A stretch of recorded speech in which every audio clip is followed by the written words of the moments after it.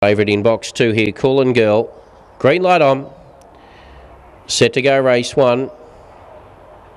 Ready. Racing, Cool and Girl came out well, the favourites vying for the lead. Going up there was Pacific Gem, and on the inside, Techie Breeze.